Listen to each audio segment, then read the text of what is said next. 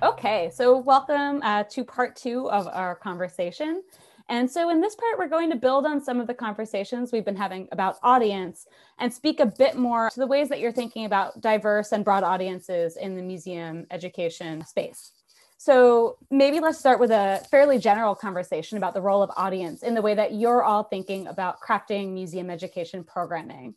One of the most rewarding but also challenging things that we can think about in regards to museum education is that unlike classroom teaching, where we have serial classes, we meet weekly, bi-weekly, we get to know one another really well, and the courses are tied to a grade, so you have a sort of built-in assessment. In the case of museum education, you're often working with a group of individuals that you don't know. It's probably it could be the first time you've met them during that program. And they come from all walks of life, which is often the case with our students as well, but you may not know as much, right? Because you haven't gotten to know them. So how has the way that the museum audience can be so broad influenced the ways that you facilitate conversations around histories of violence, histories of oppression, histories that might be traumatizing? Maybe this is more speaking to a technique than a program. A general technique is I tend to ask a question about what people see right up front, and I ask them to keep it to a single word. If you had to describe this work to someone who couldn't see it in a single word, what would you say? So then we're all just sort of gathering, and then I'm really bald about saying, so we see as we're standing, we might have the same sense of thinking about scale or thinking about form or thinking about this, but the ways that we decide that we're going to characterize those details is very different.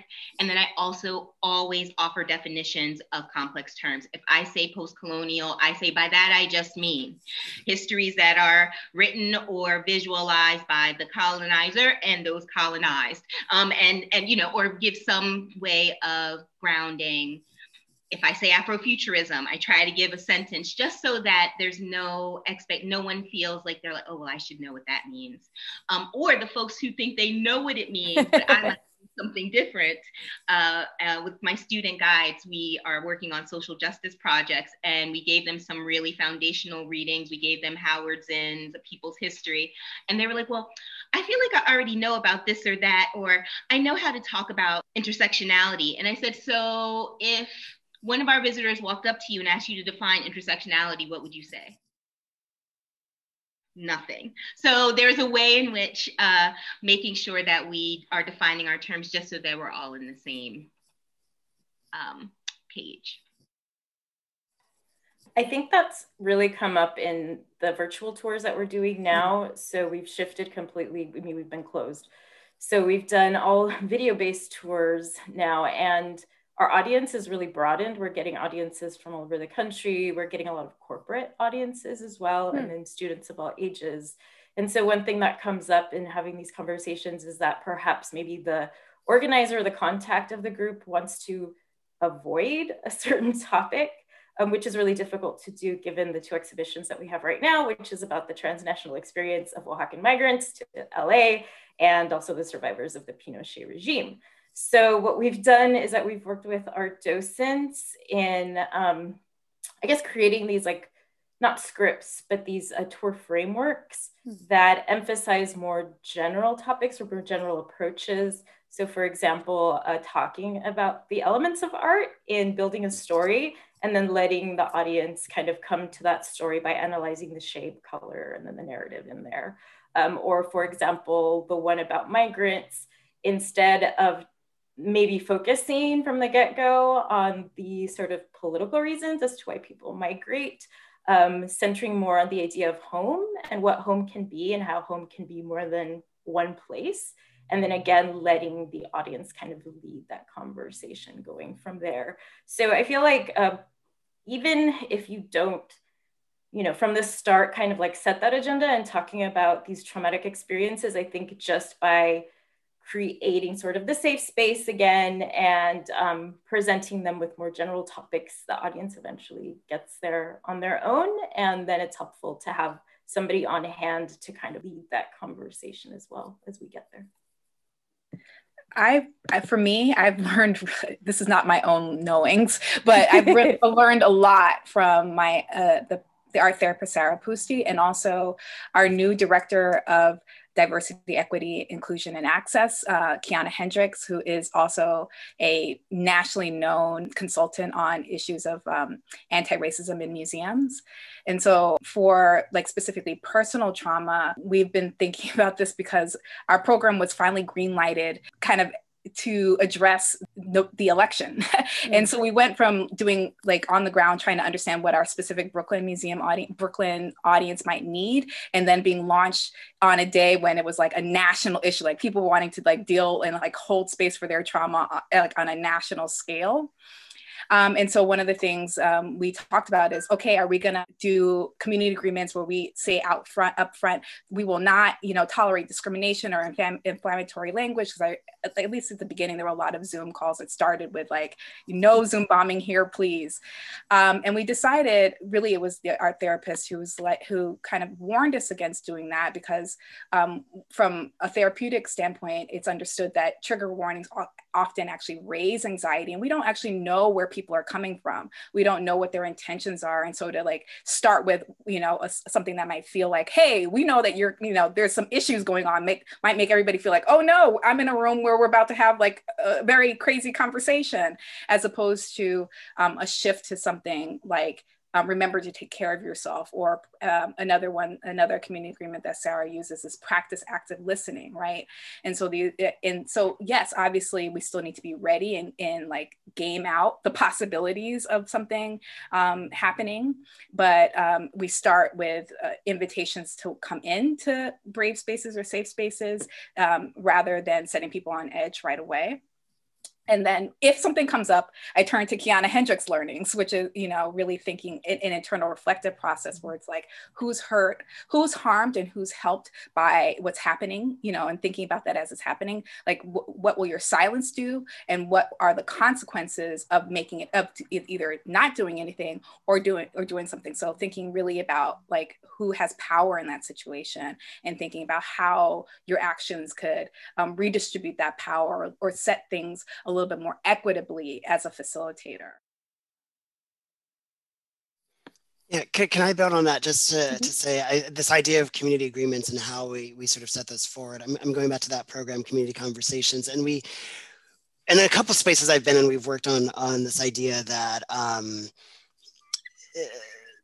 to you, sort of like the same point, not starting out with the kind of trigger warning sort of aspects, but also holding space for this idea that we're going to assume the best intentions first, or some better language than I'm using right in this moment. But, really calling out the fact that if we are having an open conversation in the moment, that people aren't going to use the right words, that it takes time to formulate the right sentence. And if you're grappling with an idea, or if you are triggered, there might be outbursts, there might be emotions. And it's not that we are blind to that, or we let that go. It's a matter of that we don't start with the reaction of that was meant as harm. We actually do take a moment to sort of to question the intent as well as acknowledge the impact. So it's taking a moment for that care to really acknowledge the harm that can be done in this space, but also unpacking what was actually meant. Was it a matter of you just don't have the right words right now, or that sentence that you put together was a bit awkward? Because I think we've all been in that situation where,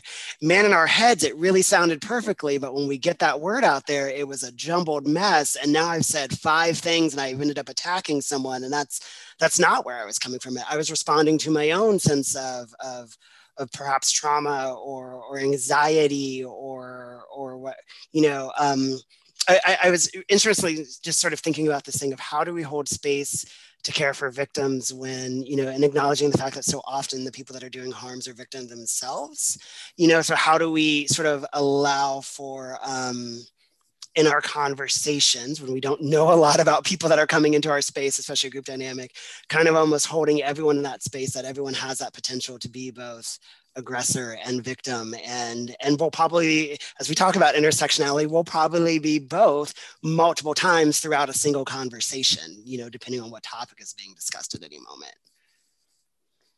Thank you so much. I mean, these responses were all fantastic. And I'm seeing so many connections back to part 1, where we were talking about space for making mistakes, building communities so that people felt like they could try, even though they know they might not, right, always get it right on the first time.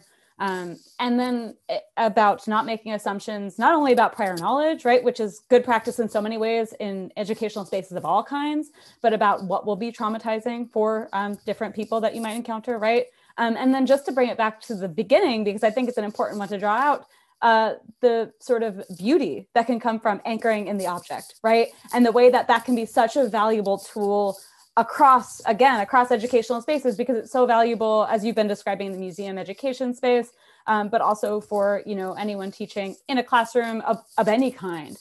So thank you so much. Those are all wonderful. And it might be nice, actually, I heard some themes resonating with our next question when you all were talking about, especially in our given remote moment right now, the way your audience seemed to be shifting.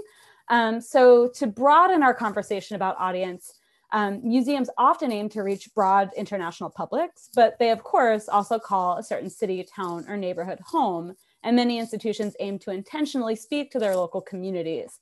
So as museum educators, how do you shift your pedagogies to best serve your respective local or international audiences and anywhere in between, right? These diverse audiences you might be encountering and meeting. And of course, these things could overlap, especially now in our remote world. So how do you balance these potentially competing needs? Do they sometimes overlap more than you expect? Do you find your programs cultivating a more global community in maybe surprising ways, especially now that we've moved remote? So if I can jump in first, this is the question I've been waiting for, because I have I have sort of half-formed theories and maybe not solid notions of this yet. But I'm a big fan of the half-baked thought. So yeah. The things that I've been thinking about recently is one, sort of separating audience and community out a little bit. So, because I do, it's not to get into like marketing language, right? But I do believe in this sort of understanding that like an audience is sort of who we're talking to, right? Who sort of engages in stuff, versus a community where, to me, that's much more of a relationship, and that's an ongoing relationship. And there needs to be mutual benefit. There needs to be power sharing and structure sharing, and a deeper thing that exists over time than maybe what would with an audience. An audience can become a community and vice versa and all that. So laying that out there, I also really question the sort of classical museum's notions of a broad audience. I think it's quite frankly a term that we use to get out of being specific, to get out of actually paying attention to what's around us. There's a classic model that was once true, that to be a good city, you needed, or a great city, right? You needed to have a great sports team, a great ballet, a great orchestra, a great museum. And it had nothing to do with whether you engage with any one of those things. It's just the fact that they needed to be great, and you supported them because they had to be great, because that's what it meant to be a great city. And we live in a different age now, where we really think about, what is my actual involvement with these things? How do I feel when I'm engaging with them? Or do I engage with them at all? Do I feel welcome to engage with them at all? That's what makes it great. That's what makes the city great, my ability to communicate and to engage with this stuff.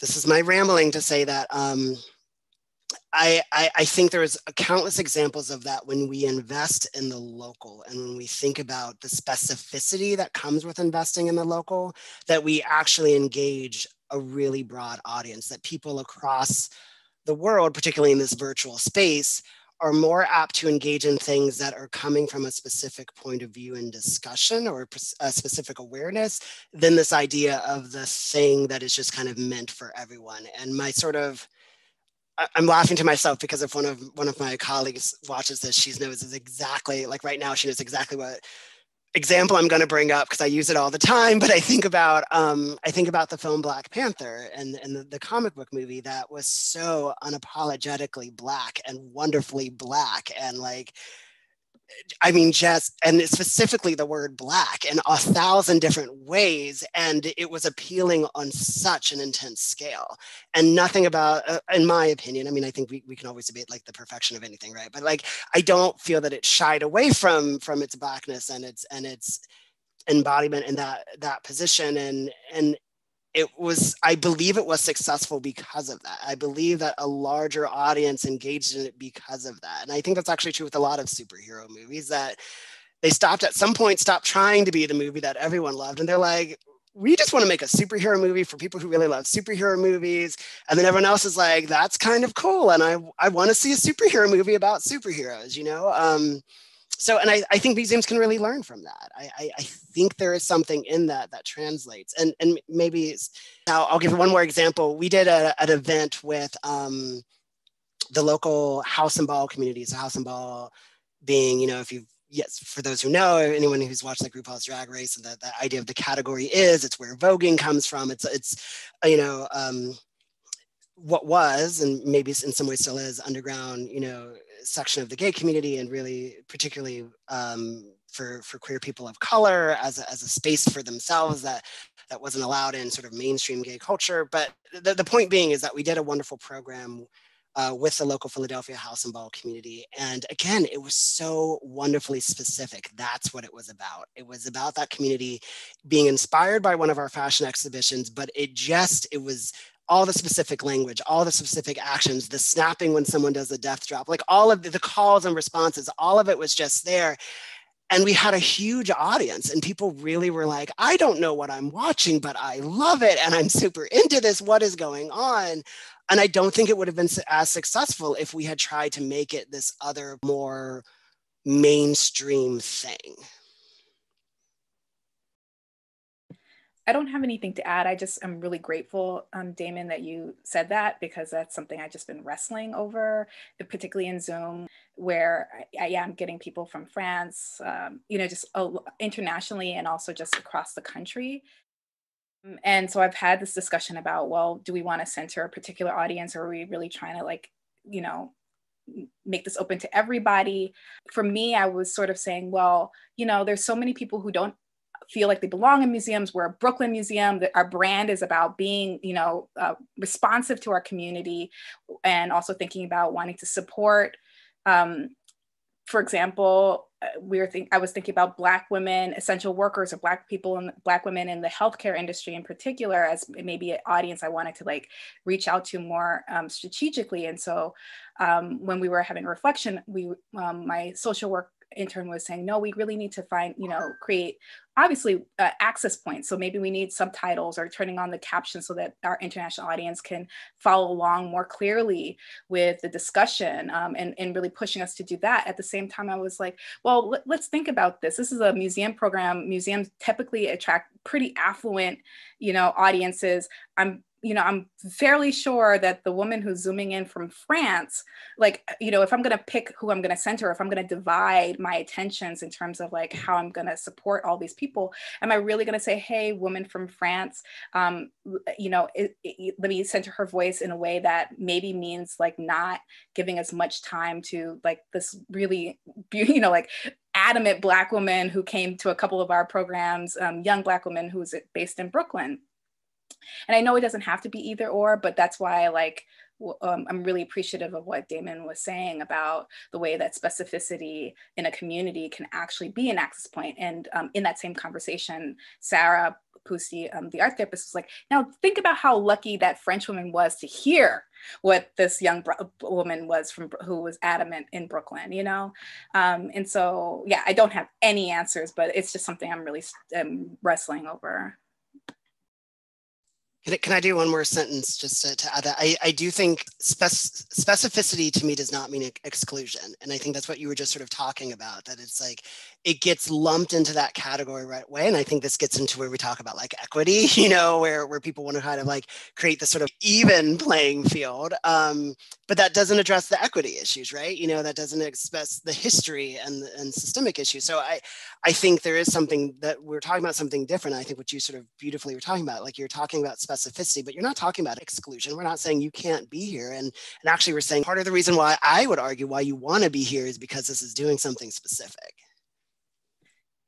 Sorry, at the risk of adding on to that, like I've chosen all Black women artists so far and everybody loves it. Like people are saying, I'm so excited to learn new things. We have obviously a multicultural audience coming, but it's so exciting to be able to, you know, focus on this specific set of artists and highlight their work. So I hope that ties in with what Damon is saying about the way that specificity is not exclusion. All right, I just wanted to connect to what both Dalila and Damon said, because I think of it in two ways. First, when you're talking about specificity and how you are doing this program, Dalila, that is exclusively looking at Black women artists, I think about the first time I walked into the Spelman Museum, and my boss at the time looked at me and said, "You're going to leave me and go work here, aren't you?" Because it was like this weird, I was just sitting there. She was like, "You look so happy." And it was because their collecting practice is only collecting women artists from the diaspora. That's it. No explanation, no justification, no any of it. And it just felt really great to be in a space where there wasn't an apology or a this is in turn for diversity or whatever, those kinds of, but their audience is not exclusively Spelman students. They have an international audience and now recognition by funders and all of those things. But I also think that sometimes what I'm resisting in that idea of, Black folks talking about Black things is then I have these strange conversations, because part of my responsibility is thinking about how we build pathways into museum and art history careers. And the idea that to expand diversity, there has to be a position in African American art. And I'm like, okay, yes, but also, what about one of the most brilliant scholars of European art I know is a queer Black man? Like, what about, so it's also about being in the Renaissance galleries and talking to everyone about what is the economy that made all this opulence happen, so that even if you don't see yourself, we're still there. And how can we, that attraction you have to John Singer Sargent's way of manipulating pigment, that's a good enough reason for your Black and brown self to want to talk about this. So I think that, it's both opening up vistas. One of my favorite activities is to stand in our contemporary galleries and ask an audience, so what works in here were created by Black artists? Because if there's not a Black person in it, people have this assumption that they didn't make it. So how do we sort of bring, I think, connects to the larger programs that both Damon and Dalila are talking about, but then also bringing us back to that technique. How do we open up both spaces? I think also in assuming that our audiences don't want to see the specific experience, we're selling them short as well. I know that we do a bilingual summer art camp and it is centered on the Latinx experience, but we get children of all backgrounds there. And when I talk to parents about why, they're signing their kids up for it, like, oh, what interested you in this particular program?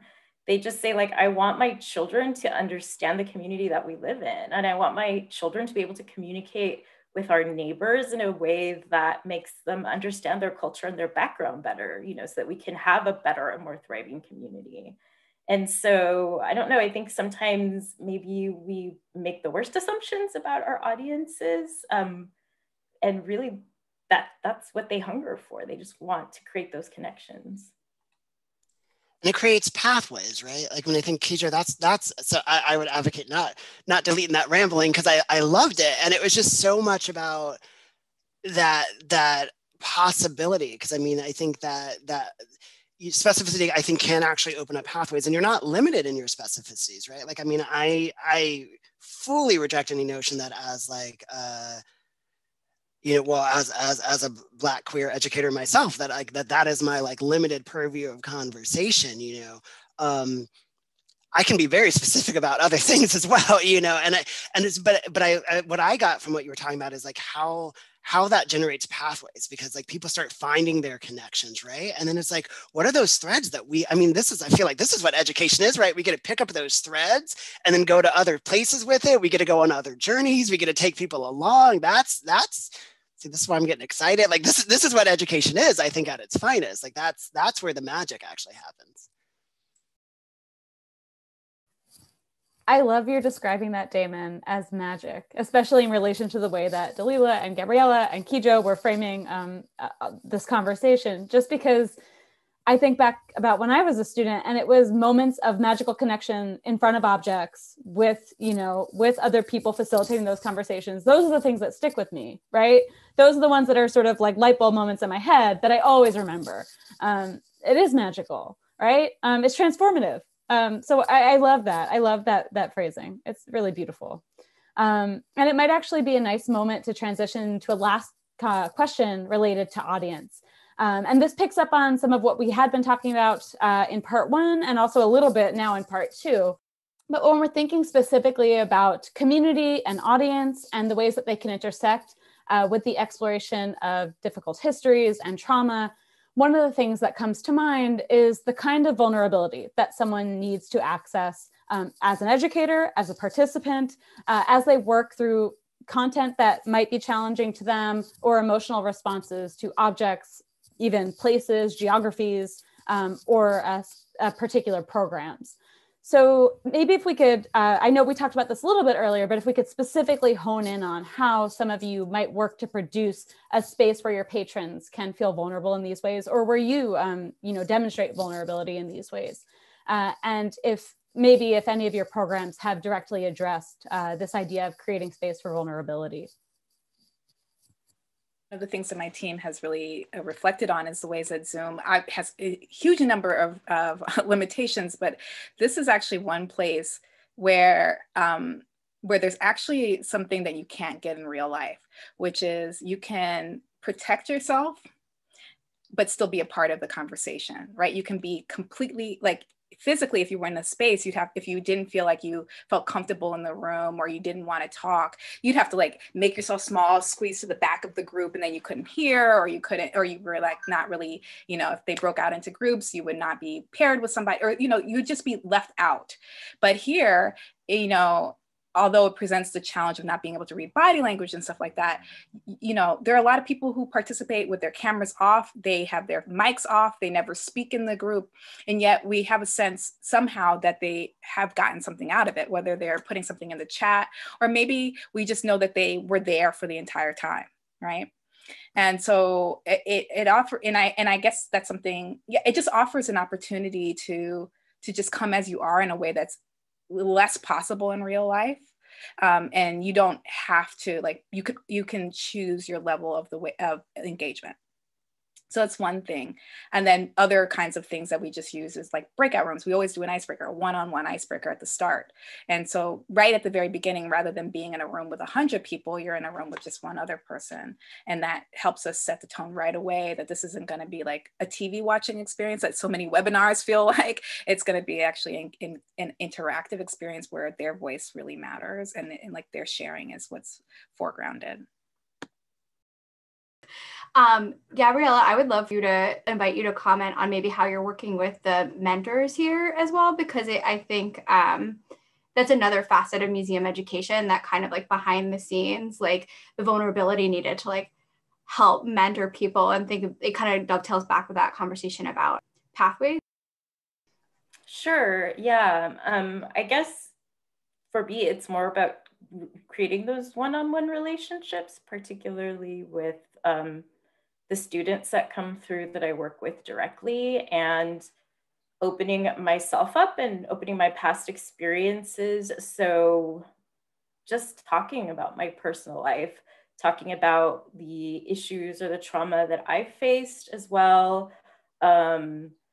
A lot of young people come and talk to me about maybe mental health issues that they're going through. And so also opening myself up and talking about my experience with that as well, and sharing some of the strategies that have worked for me.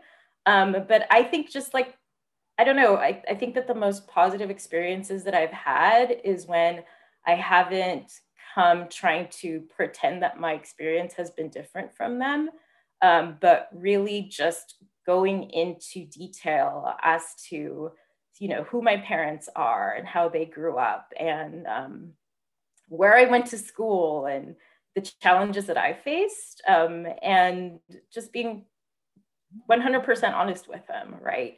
And making them see that, I don't know, if we've shared those experiences, that there's also room or space for them in this field.